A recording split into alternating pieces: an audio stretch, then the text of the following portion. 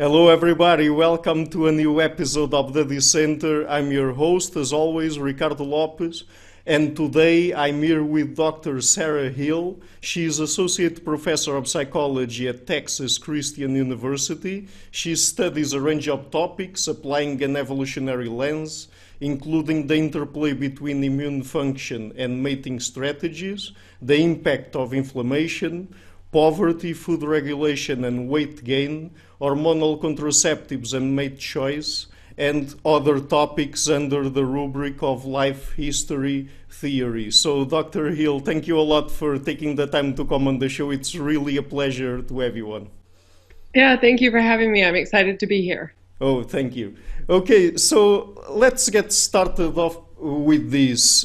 What is life history theory? I mean, I've already interviewed a couple of people with whom I briefly talked about this issue, particularly Dr. Steven Neuberg and also a couple of primatologists like Franz de Waal and Peter Kepler. But anyway, I would like to have a proper definition of it. Yeah, it's a theory about the different types of developmental and behavioral trade-offs that organisms make to help, like, sort of match their phenotype to their environment. And so it's just this idea that organisms will make different types of developmental trade-offs and have different life course pathways depending on things like that influence the availability of resources and the mortality rate and other things like that. And so it's a theory about resource allocation. Mm-hmm. Yes, but I mean, there's two sides to it, right? Because I mean, on the one hand, each species tends to have a life history of itself. That is, the several stages the individuals have to go through until they reach adulthood, right? So they have, let's say, a general life history theory, but then according to the environmental conditions they are exposed to, the span of time that each stage the span of time that they take to go through each stage might change, right? Right, yeah. So life history theory was originally developed as a means of understanding the different sort of life paths that different species took. So, for example, we can use this theoretical framework to understand the differences in developmental timing and reproductive strategies and parental investment that, for example, guppies make compared to human beings, right? And the idea is that each species has sort of evolved its own life history sort of pathway that helps sort of promote survival and reproduction based on its local ecological conditions. But since the time that this theory was originally developed to understand these between species differences, it's since been applied to understand developmental fine-tuning that goes on within an individual species. And so, for example, with respect to humans, what we tend to find is that a person's early life environment influences the types of developmental trade-offs. So even though humans have this sort of slower life history strategy, just in terms of the fact that we have a long lifespan, so we tend to spend a lot of time developing and maturing and building up somatic and sort of embodied capital before we begin to reproduce. And then we tend to invest heavily in our offspring and all of those types of things that humans tend to do. That we also sort of fine-tune our strategy based on our ecological conditions. And so within individual humans, we should expect to see developmental adjustments to help best promote survival and reproduction, given the specifics of their human ecology. Mm-hmm. Okay. And in our case, the Homo sapiens, what are the stages we go through generally in our life history?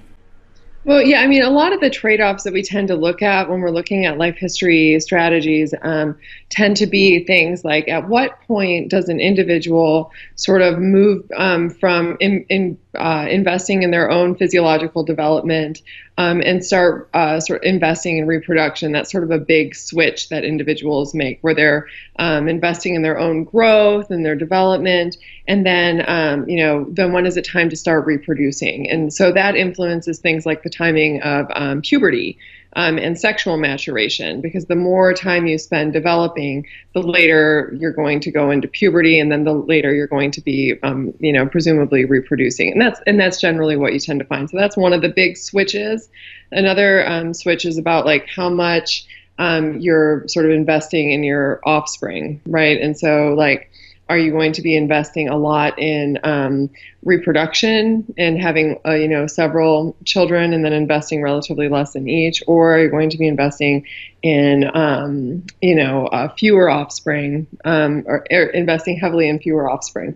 And another thing that, and nobody's really looked at this because humans are kind of unique in this way, is just there's also sort of a switch that goes from like with grandparenting, and there's been some kind of cool research in humans on menopause and like the grandparenting hypotheses.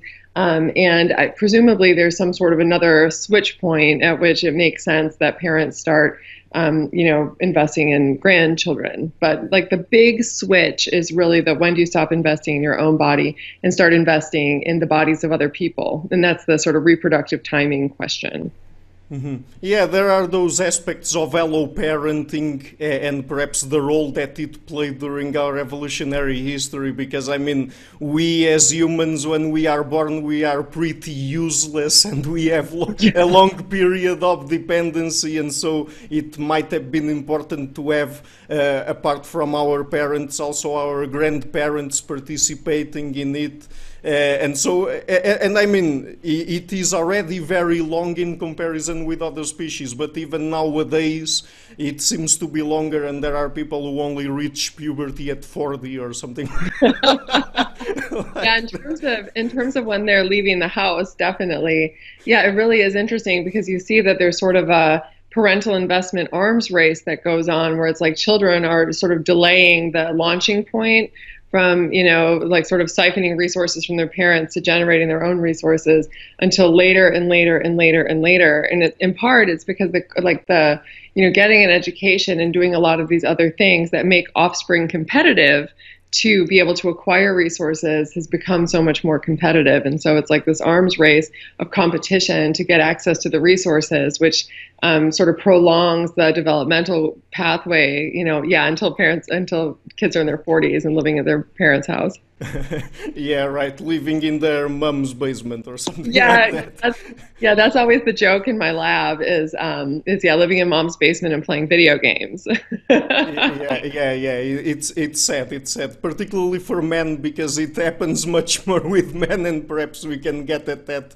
But what are the earliest period in people's lives where it is already reliable to study the impact of some environmental cues or environmental aspects that might have some long-term consequences in terms of how their life history will develop?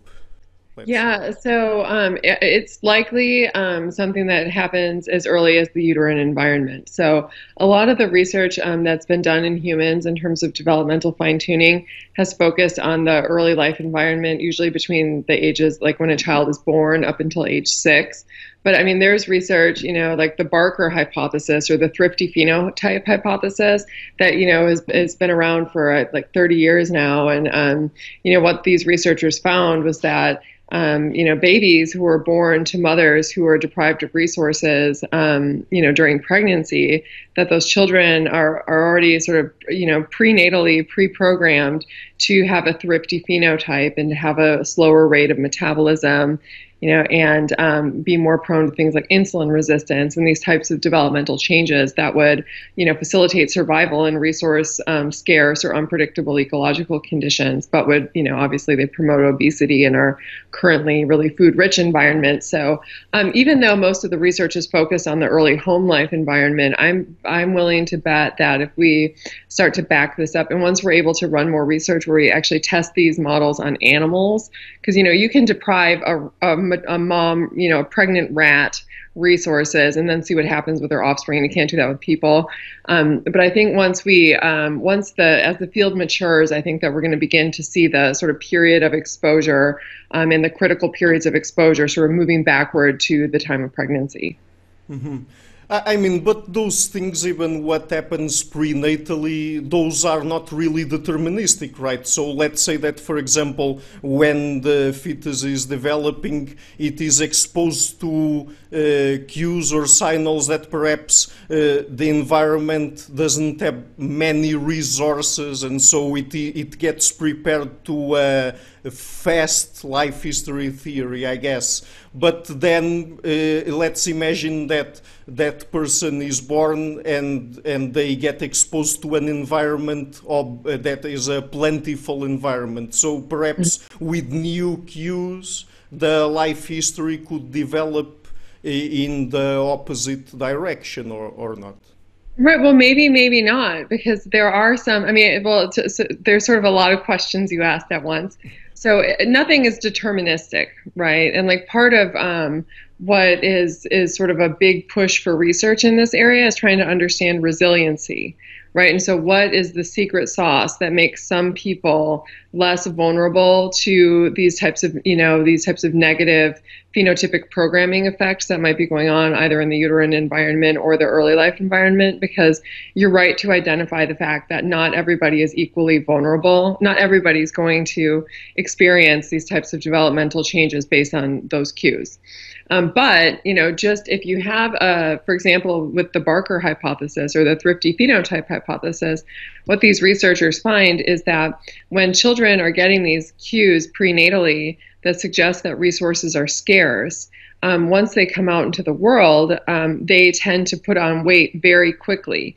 And when you actually mismatch the environment, when you have like resource scarcity in the uterine environment, and then there's an abundance of calories in their early life environment, this actually can promote unhealthy weight gain and some of these sort of more negative effects. And so, it depends. In the case of the metabolic questions, I think that it could exacerbate the situation. Now, in other cases, for example, if you have a uterine environment that's very stressful, so mom's HPA axis is regularly being engaged because of stress, there's a chance that the child could sort of start to become sort of sensitized to glucocorticoid signaling in ways that might influence the development of the HPA axis. But being in an early life environment that's then calm and serene, I mean, I would assume that the effect of the environments would be cumulative, meaning that, if things got better, that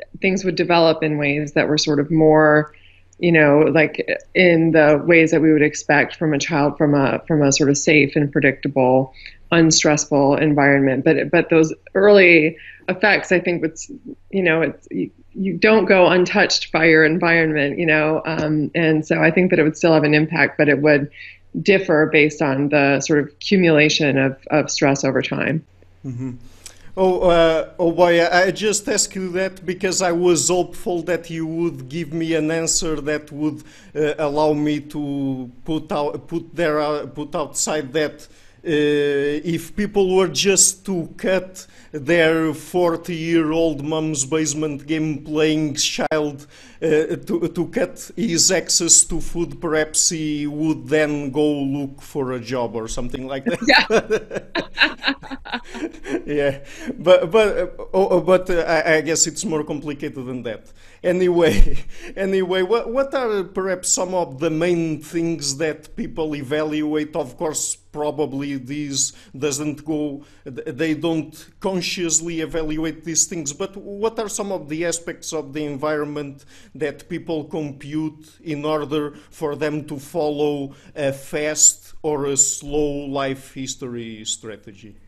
Yeah, so in a person's early life environment, so the research that's been done looking at the effects of like the childhood ecological conditions, sort of the big drivers seem to be the dimensions of harshness and then unpredictability. And so just to briefly explain what that means, harshness gets at the degree to which an environment is sort of lacking or abundant of the resources that are necessary for life. So things like food and clean water and that sort of thing. And so that's like the harshness dimension. And then the unpredictability piece is exactly what it sounds like. It's just unpredictability. And are you able to use what happened before to predict what's going to happen next? And in terms of influencing, in sort of developmental outcomes, the unpredictability aspect of it seems to be the thing that really sort of shifts strategies toward, like a faster life history strategy. And this is unpredictability sort of broadly speaking. So like when you look at some of the research that we've been doing, we find that unpredictability just in terms of the amount of chaos that's in a child's early life environment, unpredictability in parenting practices. So if they feel like their parents aren't reliable and trustworthy, that's really a big sort of piece to the sort of unpredictability dimension, but also unpredictability in terms of things like the mortality rate. So if there's a high rate of violent crime, or if you're in a place, if you live in a country that there's a lot of political turmoil and things are changing very quickly and you don't know if your family's going to be okay or not okay. These are the types of environmental cues, things that, can have an impact on survival, essentially, are the things that tend to really play an important role in shaping life histories. Mm-hmm. But another thing that perhaps goes into the equation here is related to individual variability, perhaps in terms of personality traits or other psychological traits, right? Because I mean, it's not true that all people respond to the same environmental cues in the same way, right? Right. No, exactly. I mean, and what's really, and like I said, that like one of the sort of big pushes in understanding, like what this all means for the world that we live in, there's been a lot of research in, quote unquote, resiliency, right? So like resilience, like what is it that makes children resilient to bad environments? Because if we can figure that out, then hopefully we can package it, right, and then give it to everybody who wants it, so that way, we can protect vulnerable, like especially children from environments that might sort of send them down this negative developmental pathway. And if I knew what the answer was, I would be rich and also famous. And I don't have the answer, but there's a lot of research into that. Like everybody wants to know what is the secret sauce? Like what makes somebody immune to the negative effects of their environment. Mm-hmm. Yeah, yes, it's very frustrating because my show is basically about interviewing scientists and no one has any answer to anything. So yeah, exactly. Yeah, scientists have more questions than answers. yeah, but I guess that's the interesting part of it. Okay, yeah. So let's get into more specific topics now. So in your work, you also talk a lot about immune function and how it might impact some decisions that people make in terms of their life history and things like that, and particularly in this case, their mating strategy. So I've already talked a lot with several other guests about the emotion of disgust and the behavioral immune system. So does it have anything to do with that?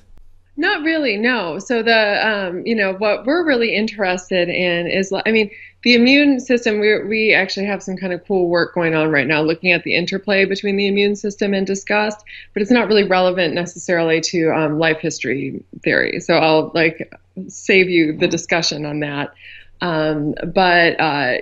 What we're really interested in is vulnerability to sort of serious lifespan impacting illnesses and disease on influencing a person's mating strategies, and then also their desire for immediate versus delayed gratification. And so, one of the things that we know, just to talk about the mating psychology stuff first, one thing that we know about sexual reproduction is that one of the primary reasons that it originated as a means of gene transmission, and the reason that it's maintained as a means of gene transmission for the majority of living organisms on the planet, is because it's so good at generating variability. And variability is something that's really good in terms of promoting the long-term survivability of your genes, right? Because when you have variability, when you're putting your eggs in lots of different types of baskets, that increases the likelihood that any one of those investments is going to pay off, especially if the environment is changing rapidly and you don't know what is going to be the sort of genetic combination that's going to promote survival, into the future. And so, so sexual reproduction is brilliant that way, and that's why it's been maintained for, as a means of gene transmission for so many different species. And one of the biggest things that it provides a benefit to is rapidly evolving pathogens and parasites and so on and so forth. And the idea is, these guys who feast on us have a very short lifespan, and so their pace of evolution is just like this because they're constantly reproducing and generating variability, and so selection acts very rapidly on these guys. And so they can quickly learn to specialize in any individual genome. And so, given the sort of disease prevention benefits that are afforded by sexual modes of reproduction, because of the variability it generates, we became really interested in the idea that cues of changing levels of pathogens in the environment should influence people's mating strategies, especially if they sort of feel, based on their own health history, that that they might be vulnerable to pathogens and sort of their deleterious effects. And so we've done some work showing that women, that when they perceive that the pathogen load is relatively high, if they have a history of becoming ill frequently, that they desire a greater variety of partners. And we predicted that this would occur, and we found this to be true in a series of several studies,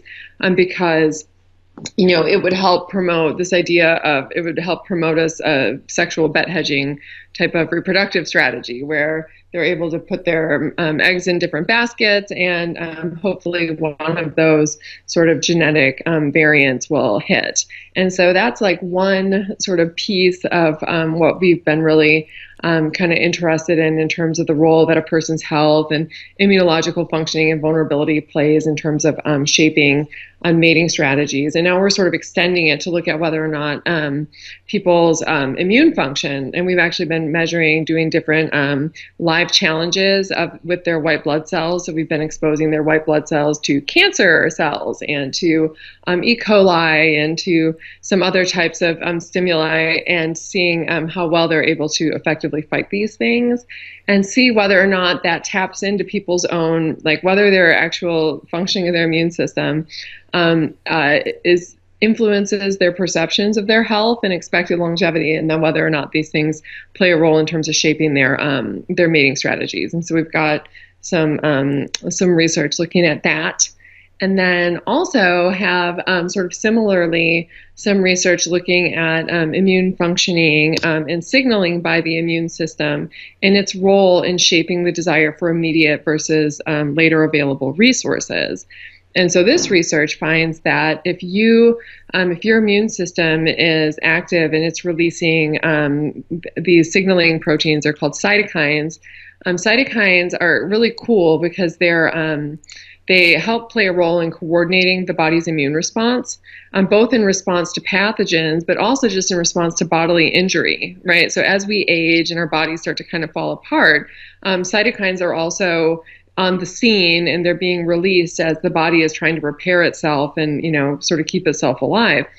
And so, and what's cool also about cytokines is that we know from a lot of research that they play an important role in directing the activities of the nervous system. So they're able to actually directly influence what the brain does. And so they make a really nice mechanistic link between the activities of the immune system and then what the brain does. And so we've been looking at whether signaling by the immune system by the presence of these pro-inflammatory cytokines will influence the desire for present versus immediate, or present versus delayed rewards, predicting that when the immune system is being stimulated and these cytokines are being released, that this should sort of lead people to prefer more immediately available rewards compared to more distantly available rewards. And again, the idea here is that, you know, it makes good adaptive sense to desire more immediately available resources when your immune system is being stimulated, both because it implies a decreased probability of survival into the future, but also because your immediate resource needs are greater, because your immune system actually requires a great deal of energy to be able to do all of its work. And so it sort of, you know, these two things predict present focused decision making. And we've got a series of studies now that have found this to be supported. And it's really exciting work because it also suggests ways of intervening in terms of leading to better types of decision making by folks who have a tendency toward inflammation. Mm-hmm.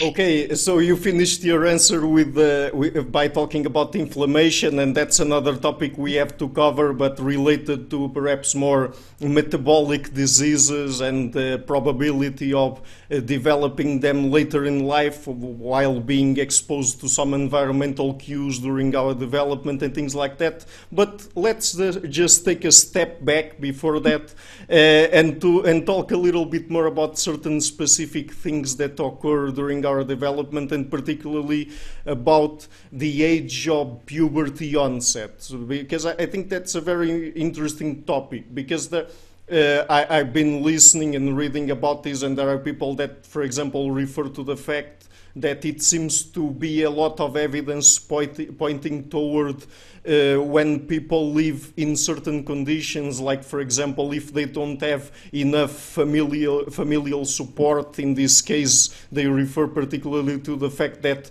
the parent might be absent, and these affects particularly the age of puberty onset in girls, and perhaps other things like that, and also access to material resources. So what are the things that people I was going to say that people take into consideration, but they don't decide the age their puberty comes on, right? But what are the things, the environmental cues that influence their age of puberty onset? Yeah, so there's been a lot of research, in particular with girls, as you noted, looking at the effects of paternal involvement on pubertal timing. And this research is grounded in what's known as a paternal investment theory. And it's sort of an offshoot of life history theory. It sort of uses those same sort of logic to make predictions about how girls should use the presence of dad in the home as a cue about their expected adult mating ecology. And so the idea is that if you're growing up in an environment where dad is around and investing, that sends a cue to girls that, oh, this is a high investment environment, right? And high investment environments are those that tend to facilitate slower life history strategies. So this is the delayed age of pubertal timing, heavy investment in a smaller number of children. Whereas girls growing up in conditions where dad is not around and investing, that sends a cue to girls that, oh, this is a low investing environment. This is the type of environment that favors earlier reproduction, the reproduction of a greater number of children, and less investment in each. And so the idea is that girls use the presence or absence of the father in the home and his sort of investment, because there's some research now that suggests that dad's sort of investing behaviors are really the sort of key that drives these effects. But growing up with a non-investing father sends this cue to girls that influences their sort of gonadal maturation and then pubertal timing. And there's been a great deal of evidence suggesting that girls who grow up in homes without investing fathers, that they tend to go into puberty significantly earlier, and they tend to have an earlier age of first reproduction. And both of these things are consistent with what we would expect if dads are providing a cue that this is sort of a fast, strategy type of an environment. Mm-hmm. Yes, that's very interesting, and I don't want to question the evidence, but in a sense, wouldn't it make sense that perhaps a girl that is exposed to an environment where she expects to have fewer resources and don't really have familial support through alloparenting and things like that, Wouldn't it make sense from an evolutionary perspective for her algorithms to compute that information in terms of preferring a strategy where she would have less children because there's not enough resources to keep up a big family, let's say? Right. Yeah. Yeah. It's sort of like it's one of those things where it's like you can almost argue it from both sides, right? But the sort of the conventional evolutionary wisdom is that in these types of circumstances, it may make more sense to have sort of a greater number of children and invest relatively less in each, just hoping that one of them is going to somehow have the magic combination of traits that's going to be able to make it into the future with little investment. And so it's just this idea that it's really like a bet hedging type of a strategy when you have a lot of children and invest relatively few resources in each. Mm-hmm. And is this thing and the aspect of father absence, is it where it comes from, where it comes the expression, oh, she has daddy issues? Yeah, yeah. Everybody, it's so funny because like that's always the thing people ask me when I talk about this line of research, and like usually like when I'm talking with friends. And so anyway, it's funny that you ask the same thing. Yeah, no, and that's exactly it. And it's like it's obviously not a nice thing to say, and I mean it's a stereotype, but sometimes in stereotypes there is a kernel of truth, and this kernel of truth is that that a lot of girls who end up exhibiting unrestricted sexual behavior do tend to have absent fathers, and so that just sort of reflects a cultural expression, which now I know transcends into Portuguese.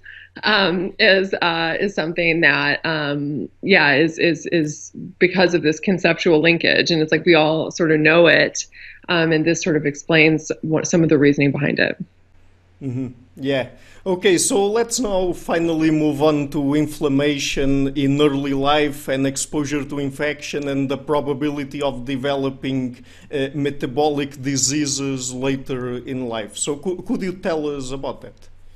Yeah. So now, are you talking about my research, like looking at the influence of early life environments on eating behavior? Yes. Perhaps also to link it with the development of diseases like diabetes and things like Right. that.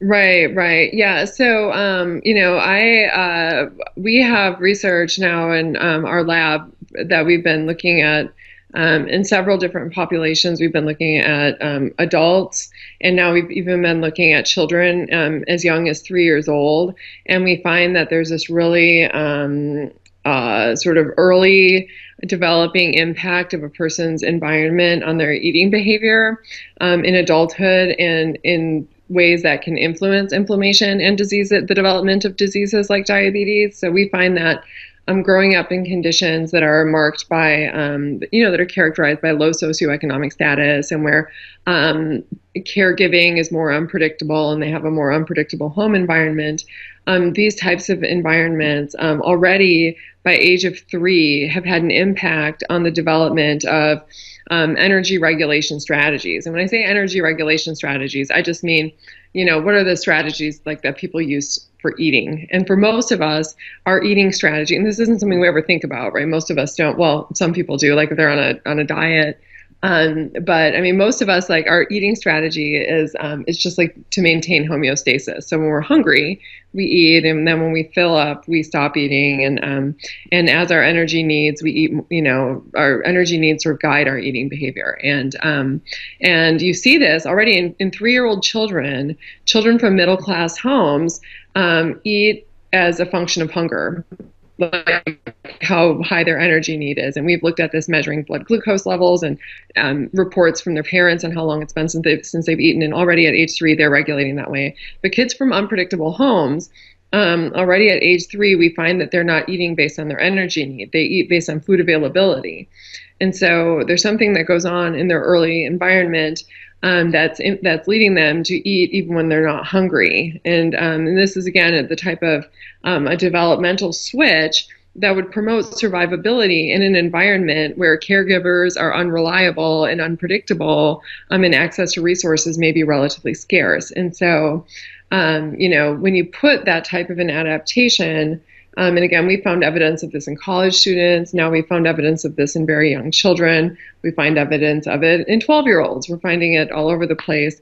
This is a type of developmental pattern that would promote a survival in an unpredictable or scarce environment historically. But currently, in our contemporary environment, poverty is no longer associated with a scarcity of resources. Instead, it's associated with an abundance of low quality, high calorie food items.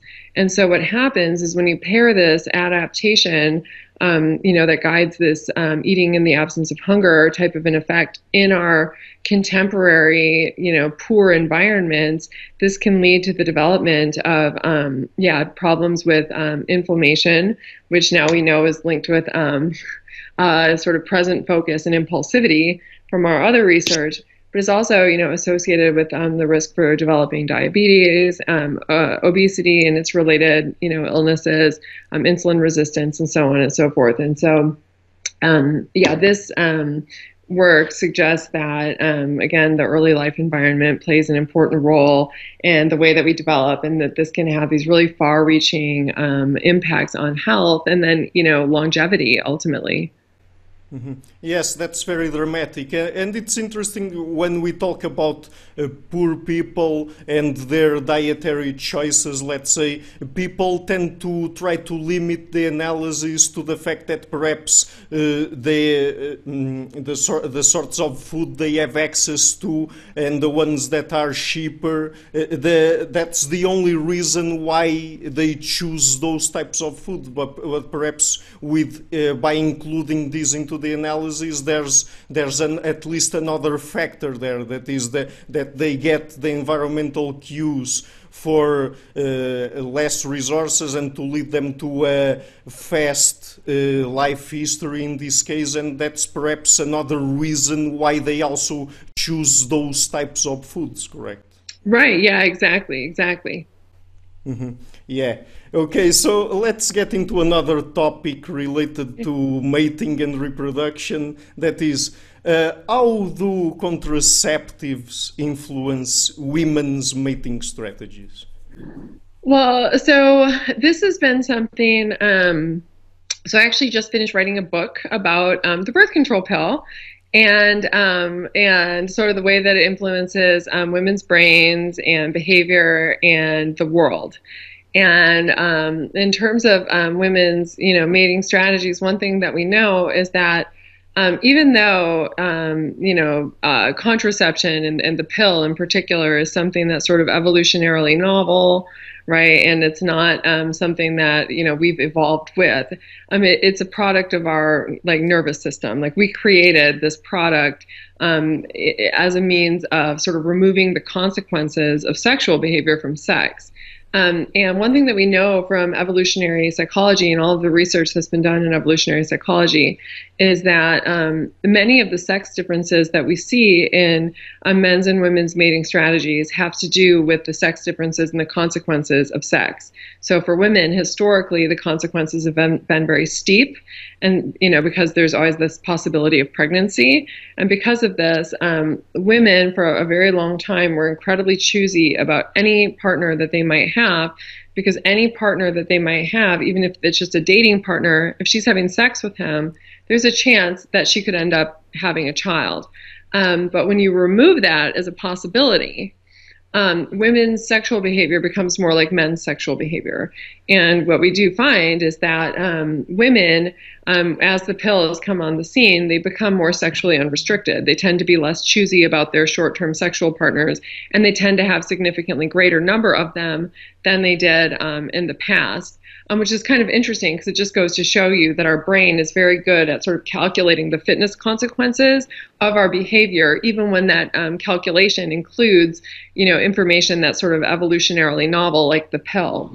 What's really kind of neat about it is just like we were talking about living in your mom's basement, one thing that another possibility that emerges from this is that given now that women are less discriminating about sort of the ambition and industriousness and all of these other things of their sex partners, because now they can have casual sex without worrying about it leading to reproduction, is that men don't need to achieve as much as they used to in order to get laid.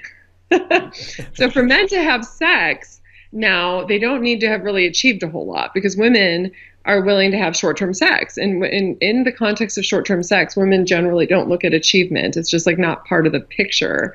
And so men are able to achieve less and get more sexual access than ever. And I think that this is part of the sort of thing that's behind the fact that so many men are not going to college and living in their mom's basement and playing video games all day, is because they can do all of these things and still get access to women. Whereas, 50 years ago, before the pill was available to single women, this wasn't a possibility. Nobody would have sex with those men. But now women, because we are able to remove the consequences of our sexual behavior, we're not as picky about that sort of thing. And so it's sort of it might be changing women's sexual behavior, but in turn, because men's and women's mating psychology and ambition are so tightly tied in, it might be changing what men do and leading them to have less motivation to achieve and to acquire resources than in the past, which is kind of a cool, it's sad for men, and I've got a son and I worry about this sort of thing.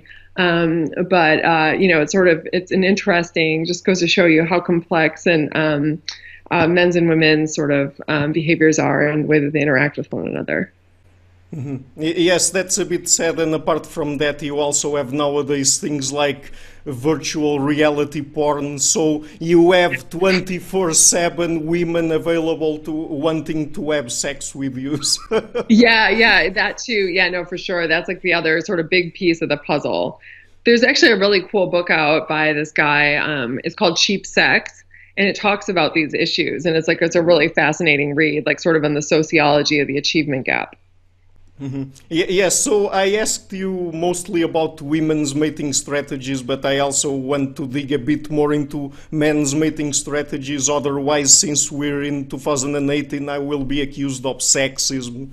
So I also posed this question to Dr. Buss when I had him on the show, and also I think to Dr. Bleski-Richek.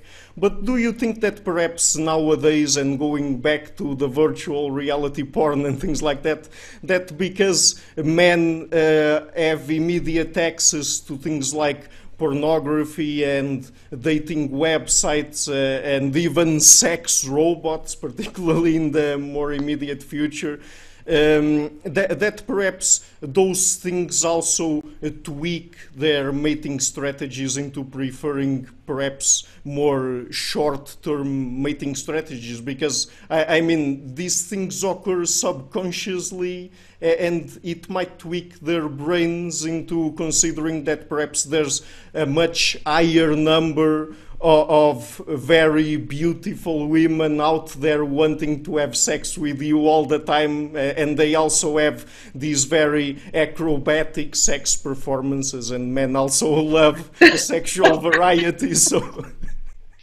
yeah, no, I think that you're absolutely right. I think that those things do sort of feed into men's perceptions of what's available, and then it, like, sort of the contrast effect has a negative impact on how they sort of view existing real life women. And there's been a lot of research, like Doug Kenrick's work really early on in his career, and other people looking at the effect of contrast effects, and even looking at pictures of Playboy centerfolds. And this was done like back in 1980s, where there wasn't like so much, there wasn't like all the porn and then the sex robots, and like when you put all of those things together, and then how men feel about regular women who like actually want a conversation and like maybe dinner, and like I'm sure that there is like that it has to feel like, well, why should I pay that price? Like, why should I, when this woman isn't nearly as sexually attractive as these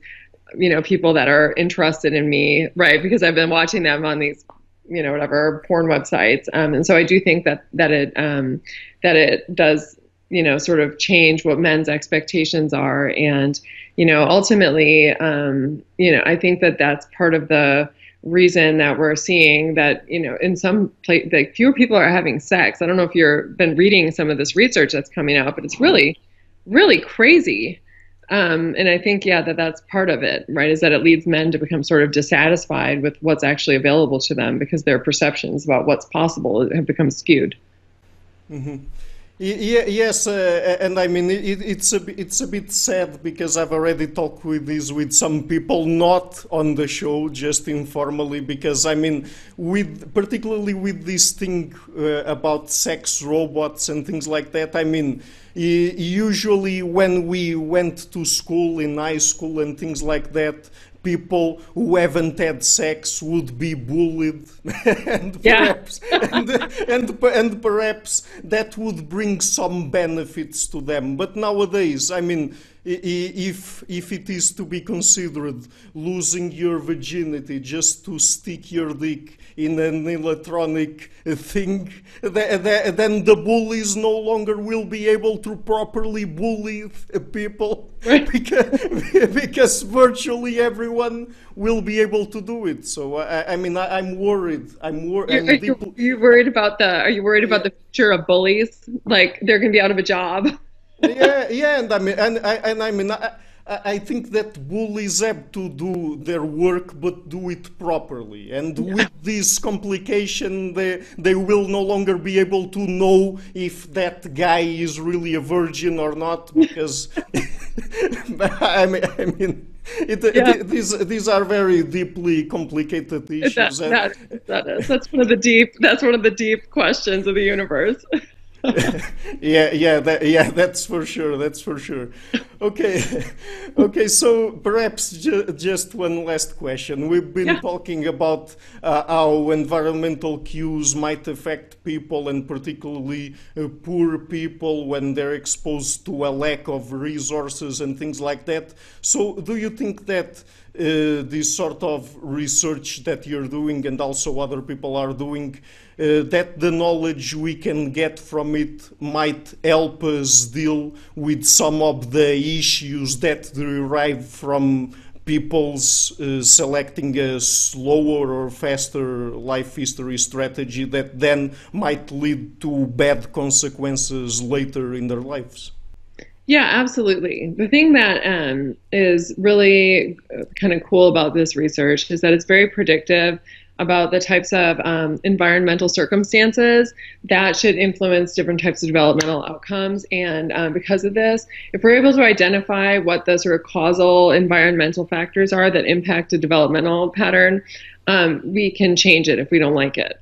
So if we start to see that, this type of environmental set of circumstances will lead to, for example, delinquency or aggression, right? We can try to change environments to try to change the contingencies that are impacting development in ways that we like it. And with the stuff that we've been doing, where we can look at like inflammation, like, what's going on in the body in terms of promoting faster or slower life history strategies, that also gives us a clear pathway for interventions aimed at improving health. And by improving health, we may end up improving decision making. And that's like a really sort of a powerful, could be a really powerful lesson, because it's like health-based interventions are relatively less expensive, and they're less changing environments is hard. It's hard to like take kids out of tough neighborhoods and put them into safe neighborhoods. But if it turns out that some of this is going on because of dysregulation and things like immune-based signaling, we can do things to improve health in those environments, and then potentially influence their decision making that way. Mm-hmm. Oh, but by the way, just to go back a little bit, because this just came to my mind again about the thing about men's brains being tweaked into preferring short. This is my dog, and he's trying to get on the camera. Sorry. I thought I was going to be undisturbed by working from home, and then my dog comes and tries to sit in my lap. So sorry about that. No problem, no problem. Let me just gather my thoughts again. Okay, so I was going to ask you again about the things that we talked about, porn, sex robots, and things like that, tweaking men's brains into preferring short-term mating strategies. Do you think that perhaps the feminists could have at least partially a point when they say that perhaps those things might change the way men deal with women and treat them? Perhaps that then they treat them more like sex objects or something like that. Right. Yeah. Well, yeah, I think that there's something to the idea that if, men sort of, like see women being treated as sex robots, as they often are in porn and that sort of thing, or they're able to actually, use these sex robots. I do think that is going to change what men's expectations are about how much they need to invest. Because, one thing that we know about mating strategies and mating behavior is, our environmental experiences play a really important role in terms of shaping like our expectations about, what type of investment should I be able to garner from a partner? How much do I need to be able to invest in a partner in order to get sexual access? And if men are going and having sex with sex robots, which is no investment at all, it is going to change what men's expectations are in terms of their investment in women. And so I think that there's absolutely something to that argument, yes. Mm-hmm. Okay, so Dr. Hill, just before we go, would you like to tell people what are some of the best places on the internet for them to know a little bit more about your work? Right, sure.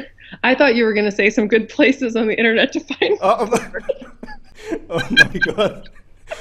So no, and I was gonna say I don't know anything about that. So to find stuff about my research, I have a website, and it's sarahehill.com. So SARAHEHILL.com, and then that's my lab's website, and it's got information about what we're working on right now, and about the people who are working there, and some links to our recent work. Okay, very well. I will be leaving that in the description box of the video. And by the way, really sorry about leading half of the conversation to sex, reproduction, and mate strategies, but I'm a man, and at least half of my IQ is completely dedicated to sex, so it's really difficult. I understand. Yeah, no, it's great. No, I always enjoy talking about those topics, so it's fun. Okay. So again, it was really a pleasure to have you on the show. And by the way, you just told me that you've written a book. So perhaps when it's out, we could have another conversation if you want. Yeah, no, that would be really great. Yeah, it's gonna be coming out next fall, so we'll be in touch. Okay, great. Okay, great. Thank you so much. Hi everybody, thank you a lot for watching this interview until the end, and also by the way for coming to my channel. As you might have noticed, I've started this channel in February 2018 and have been putting out regular interviews with academics and intellectuals from a variety of fields. To keep this channel sustainable, I would like to ask you to please visit my Patreon page and to consider making a pledge. Any amount, even if just $1, would already be a great help. Otherwise, and if you like what I'm doing, please share it, leave a like and hit the subscription button. I would also like to give a huge thank you to my patrons Karen Litzke, Anne Blanchett, Per Helga Larsen, Lau Guerrero, Chantel Gelina, Jim Frank, Francis Ford and Hans Frederick Sunda. Thank you for all.